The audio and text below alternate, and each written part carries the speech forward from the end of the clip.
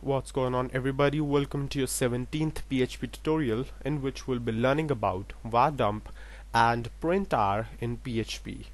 Now basically these two functions, you can say, are pretty useful in debugging of your code. So let's say you have an API from another website which returns you some data in JSON format, but obviously you don't know what key is or what the index is of the information you want from that. So what you can do is you can display the whole JSON at once, and then you can see how the data is organized.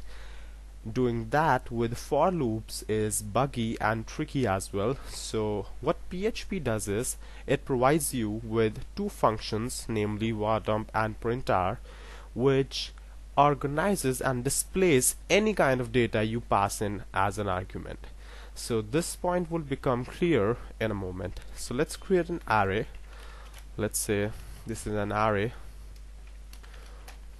with 5 elements, and let's say I want to display this on the screen. Obviously not for the user, but for debugging purposes. I just want to know what is in its array, this array contains. So let's say I want to see that. So I have two options.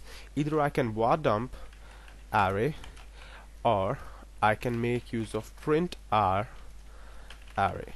So these two statements do pretty much the same task, but var dump is a bit more informative. It would give you a bit more information than printr, but printr would organize the data cleanly than var dump. So let's make use of var dump first, and if in the browser I take a look, then you see that here,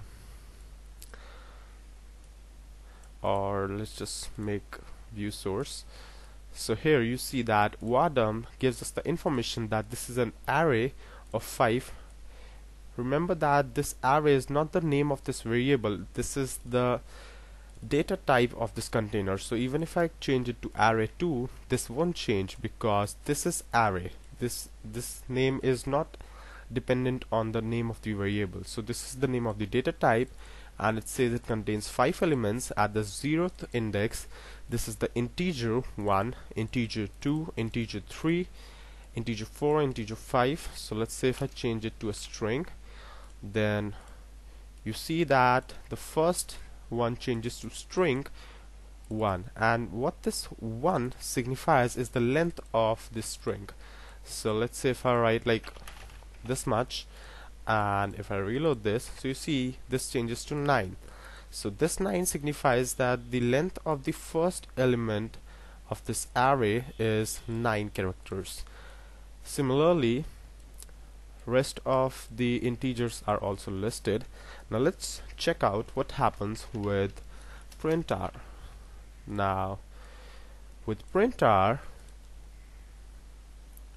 okay, now with printr you can see that this is much cleaner than the previous one, but this is less informative. So you see, if I print them sidewise, so here if I reload this, you can see here, whoa, okay, so you can see here that with var dump we have got a lot of information that about the array, its length, and every individual element, its data type, its length, and all that stuff. But with printr we have not got much of the information, but it looks cleaner.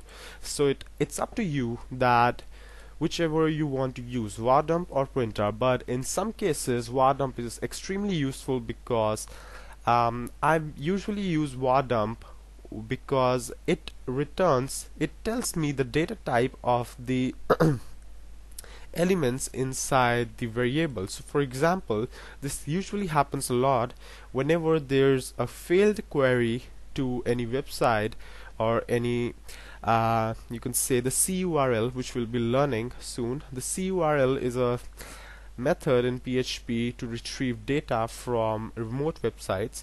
So when the CURL fails, then what happens is it returns false. With printer it would print nothing, so it leaves the developer clueless. But with var dump it would return either null, a big null would be written here, or false, or whatever is being returned by CURL. So var dump and printer are pretty much handy functions to use. So from now onwards we can make use of var dump or printer instead of writing big for loops to display data, obviously only for these tutorial purposes. But for in production websites, which we will be doing, we have to make use of the for loops, because you cannot customize this as it is. So this is just for debugging purposes, so that you don't have to spend a lot of time to see what's working and what's not. So that's it for this tutorial, and I hope you liked it, and if you did, then don't forget to subscribe, and thank you for watching.